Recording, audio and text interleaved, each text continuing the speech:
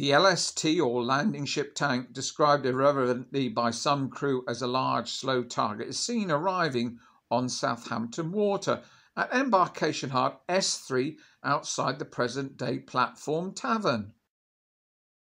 Roughly 100 yards of the original Hard is now reclaimed, but it is still possible to share the same view of Southampton water as those in the film.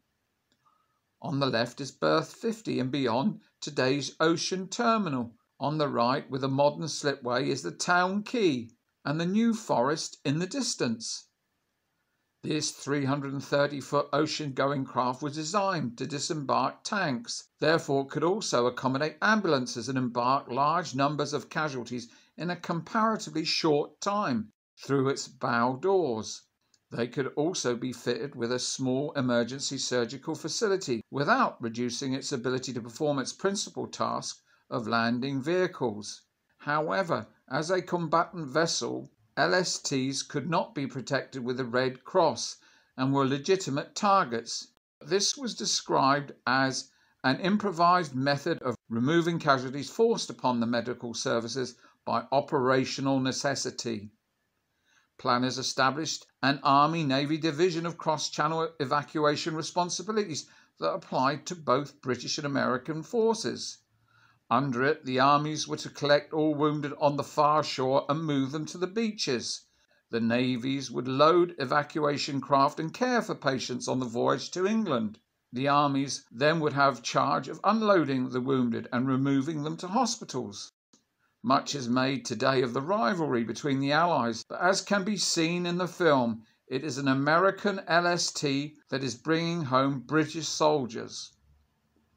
In the modern film locating the Embarkation Hard today, the platform Tavern is the darker building on Canute Road. This area close to the docks is named the platform, not after a railway, but a gun platform made up of cannon for defence in medieval times.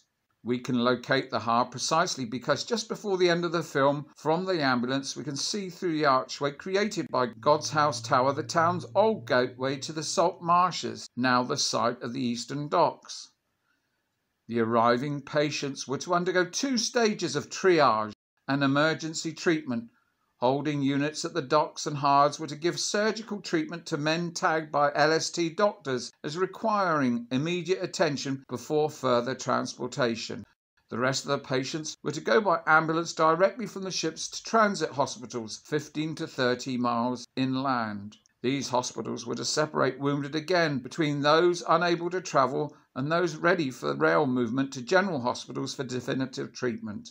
However, during the first days of combat, when the beachhead was shallowest, holding units and transit hospitals assumed many functions of division clearing stations, but still managed to keep wounded flowing from the coast to the large hospital centres in the north and west of England.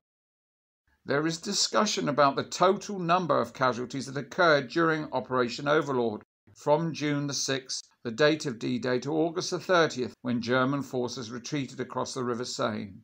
One estimate puts a figure over 425,000 Allied and German troops, with as many as 9,000 wounded and 4,400 Allied casualties on D-Day alone.